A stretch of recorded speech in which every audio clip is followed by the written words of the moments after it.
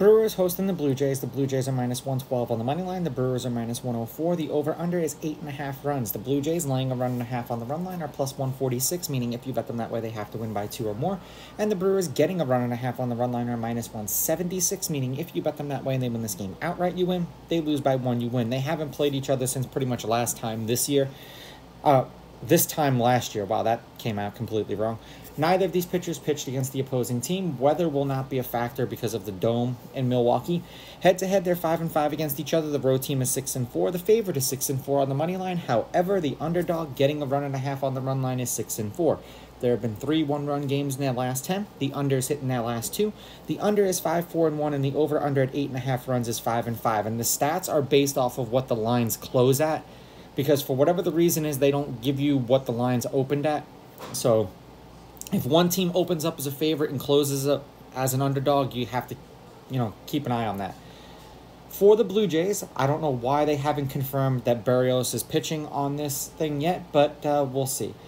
6 innings pitched, 4.6 strikeouts, 18.7 outs, 4.8 hits, 1.9 earned runs, 4.8 hits, 0.8 home runs, 91.6 pitches per game, and 15.2 pitches per inning. The Blue Jays have won his last 2 starts, and that's over his last 10 starts on the season. For the Brewers, with Ray on the mound, because they have actually confirmed him, they're 3-2 in his last 5 starts. The over is hitting his last 4 starts, and the over is 4-0-1 in those starts. 5 innings pitched, 6 hits, 2.6 earned runs, 4.4 strikeouts, 1.8 walks, 0.6 home runs. He's given up a home run in his last 3 starts, 88.4 pitches and 16.9 pitches per inning.